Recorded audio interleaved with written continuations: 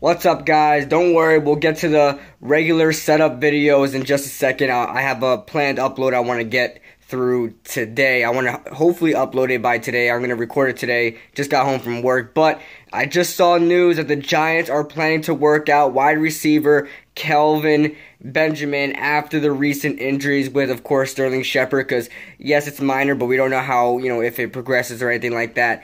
And of course, Corey Coleman. Now, I think this is a good move. Obviously, we need a big, tall wide receiver. I'm more so wanting Michael Crabtree, just because he's just a better receiver to me than Kelvin Benjamin is, and he has a lot more experience, and he still has a lot left in the tank. We've seen that with Baltimore, in his days with Baltimore just a season ago.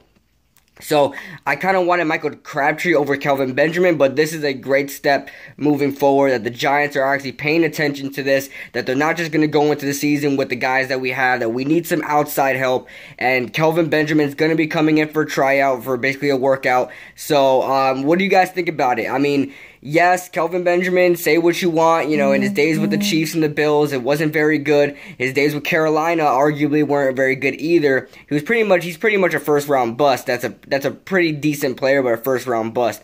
So let me know what you guys think in the comment section below. Listen, if he comes in and plays fine, if he plays that role that I want him to play as a red zone threat, a guy to go up and get it, which he can do, a guy that can catch those 50-50 balls, that's all I'm worried about. I don't care if he has 1,000 yards. That's not what he's there for. He's there to be a role player. He's there to be the guy the Giants have been looking for years. So let me know your thoughts in the comment section below, and I will see you guys later today with my next upload.